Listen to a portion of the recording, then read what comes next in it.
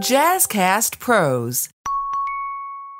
I need to create spaces for dopamine to happen for me to do the things that my brain tends to reject. Like, not fun, not enjoyable, not going to do that. No thanks. Like, not enough dopamine. So how can I bring in dopamine in other ways so that I am pulled in to do the things?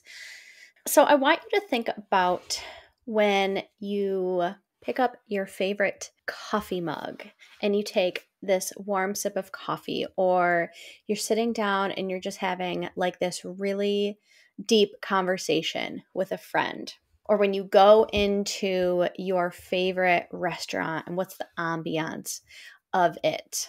And then we're going to transition into how you can build that into your business. And so today's episode is all about creating coziness into your business. Welcome to High Vibe Table Talks, the podcast to help you, the current or aspiring solopreneur, navigate the messy middle so you can make both an income and an impact. Hi, I'm Rashawn, and I love creating safe spaces for women to be courageous in their dreams. After spending a decade working in sales for a startup and talking with hundreds of other women entrepreneurs, I know it can be lonely, but you can do this. We are having impactful conversations with people walking similar paths to you, so pull up a seat. This is High Vibe Table Talks. And for the first time, I am currently live streaming this episode on to LinkedIn and YouTube. So I'm a little nervous, but here we go. We are back into school mode. The summer has calmed down. We're in this transition phase. So I wanted to talk about how you can build coziness into your business.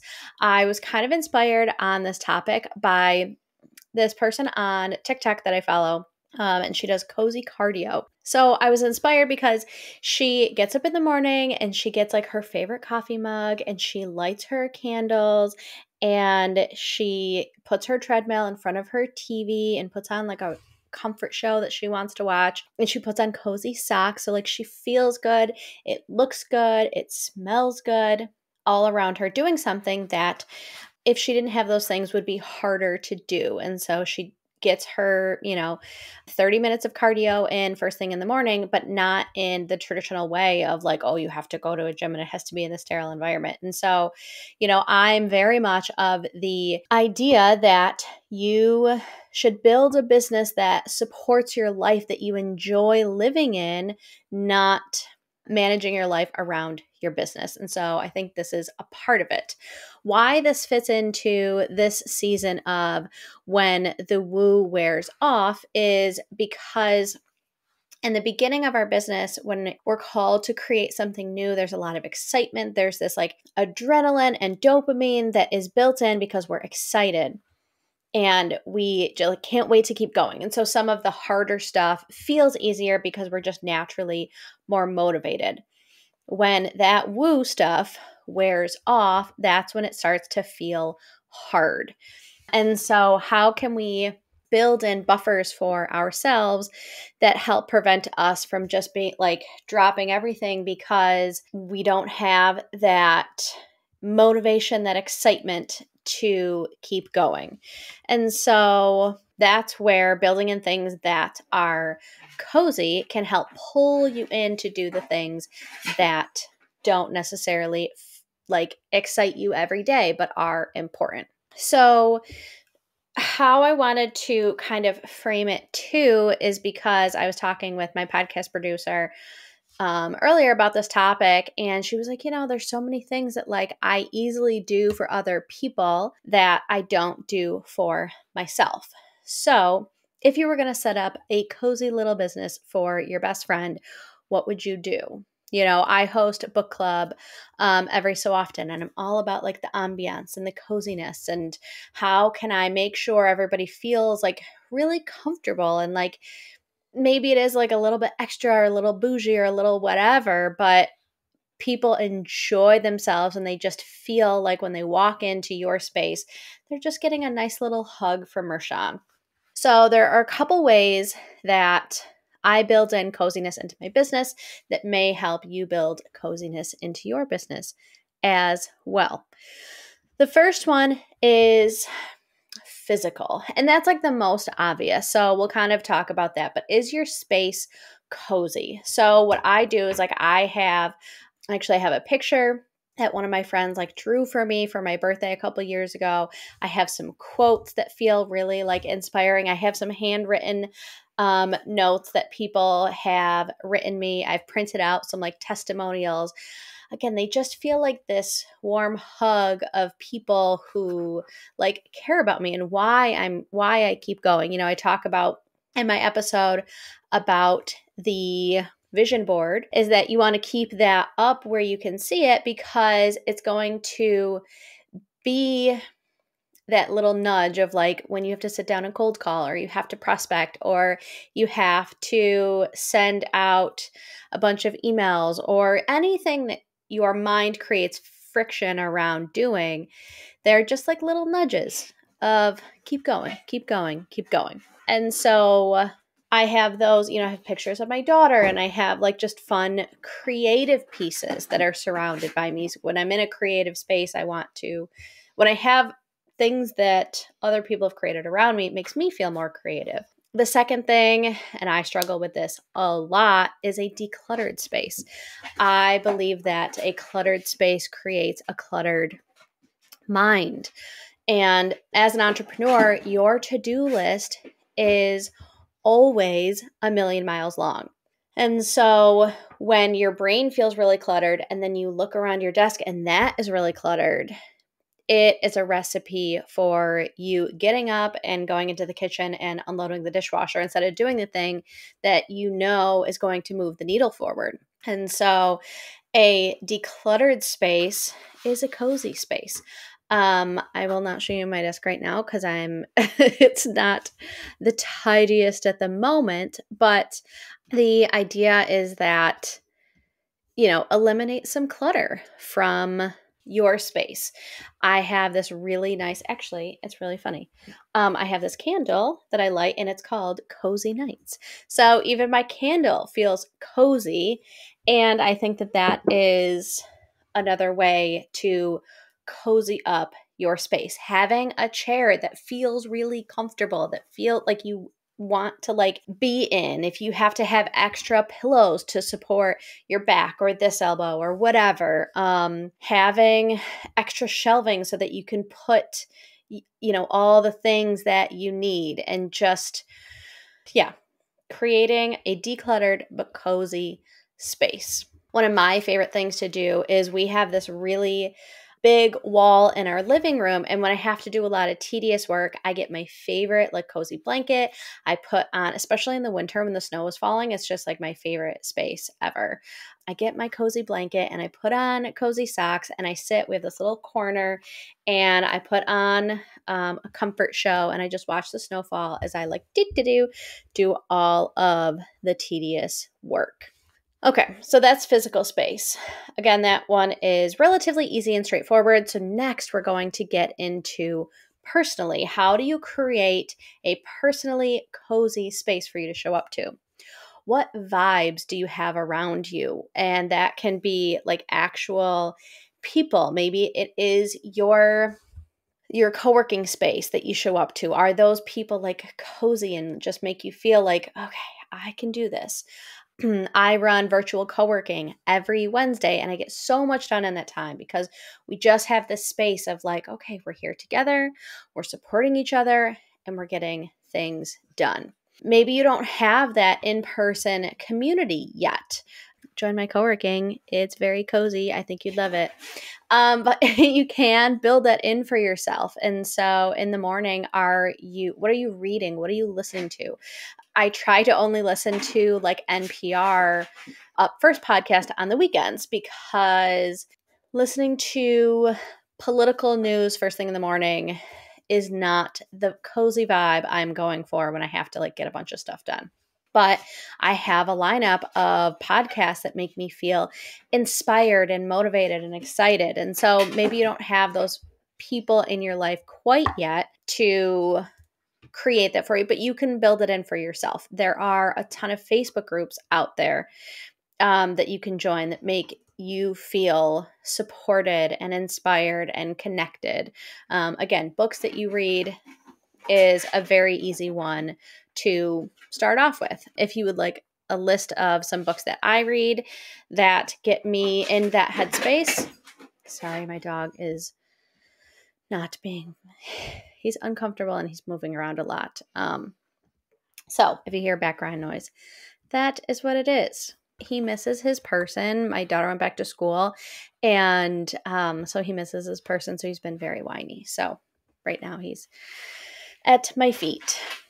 Okay, so personally, how do you create people around you that give you that cozy vibe? The next one is digitally. And this one can be something that gets away from us that we don't even realize gets away from us.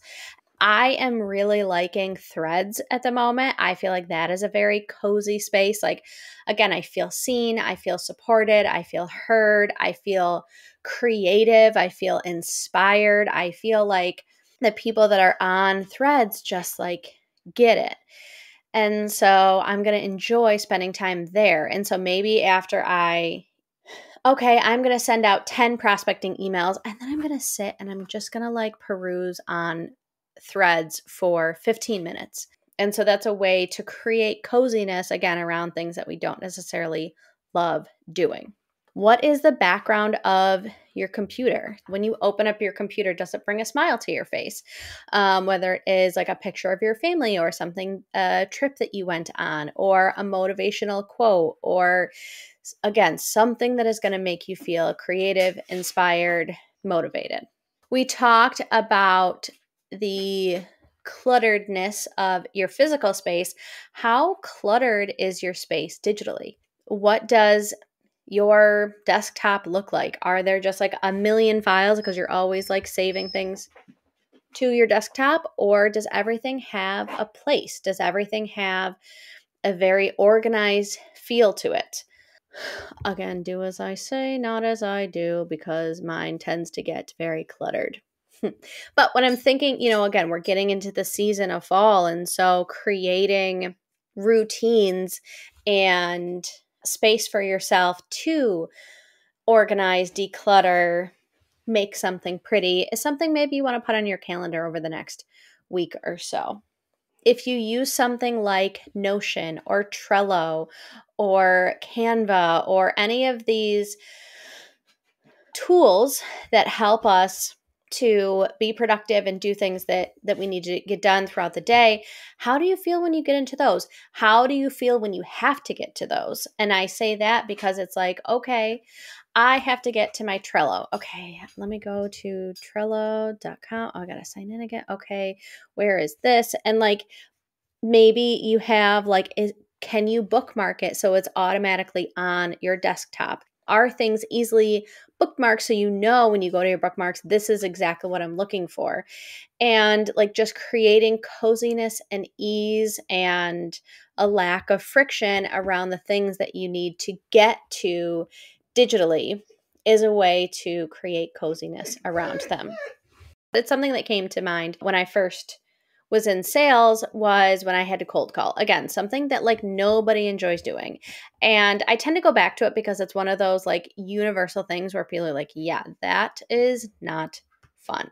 But when I first started doing it was in like the November timeframe. And so a way to get myself pumped up is I would listen to Christmas music. It just would put me in this like really excited spirit, this mindset of like, we're going to do it. Let's figure this out. Let's see who answers.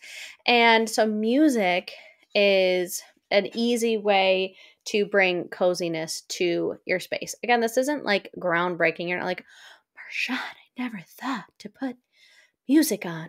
But again, bringing attention to the things that you're surrounding yourself with is the point of this episode. And so I have a couple playlists that I really like using. So I have specific playlists for when I'm writing, when I need to be creative.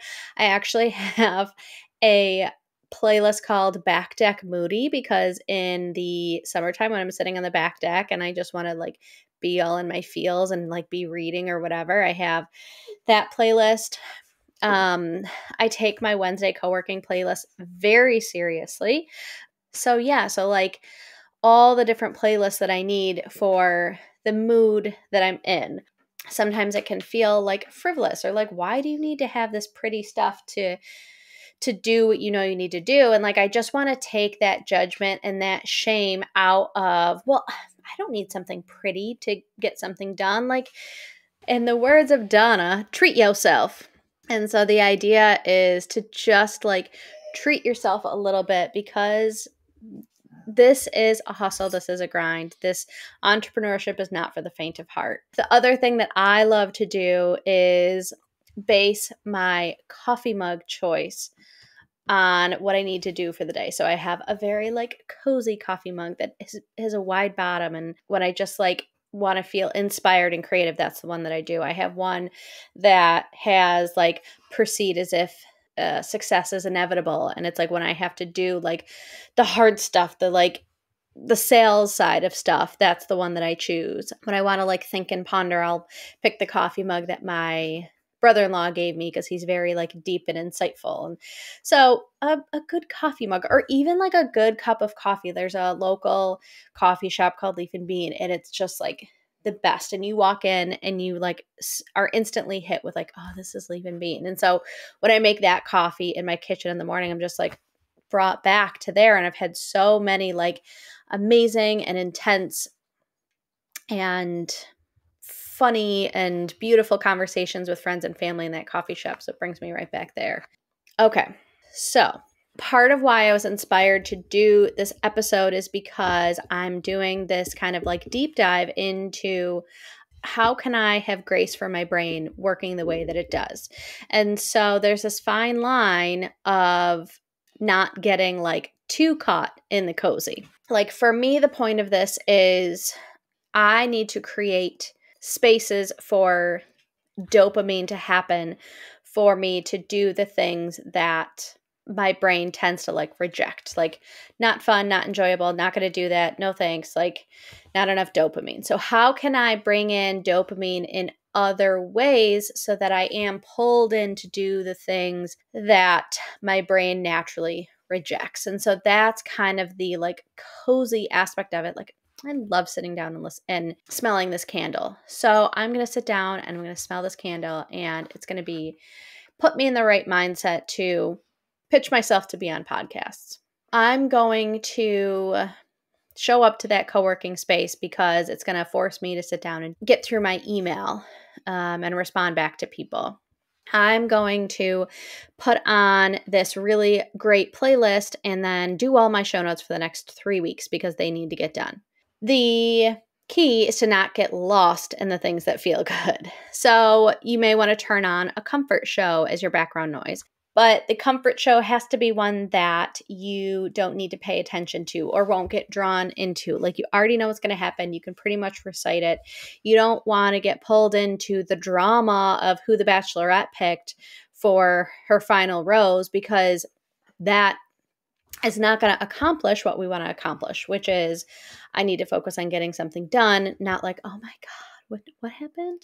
You know, in virtual co-working, even as a facilitator, I have to be very cognizant of like, we can get really wrapped up in this conversation about Harry Potter or Bridgerton, but that gets cut off at 12:20 because we're here to do work. Don't use the blanket that feels so good you practically fall asleep, And so don't create so much cozy that it has the opposite effect and pulls you away from doing what you need to do. Even like with threads, I have to set parameters around what time of day I'm on it, how long I'm on it. Thank you, Ashley, for telling me to turn off my threads notification. I have had a couple posts that I've put up there that have gotten a lot of traction. And so the dopamine's like, ooh, who's responded? Ooh, who liked this? Who? And so I had to turn those off. I was telling Ashley from the Cheerbrarian, which is an amazing podcast. Go listen to it. I'll put it in the show notes. And she was like, we're on a call right now, go to your settings and turn off notifications. And I was like, but my dopamine receptors really like this. So you have to find that balance of like, this is a nice reward, but it's not pulling you out of, again, the point of all of this. Every time I say reward, it's like I go to that TikTok sound. It's like a reward. Send me a message if you get that reference. Sometimes I feel like my whole day is just TikTok sounds bouncing around in my brain based on what I'm doing in that moment.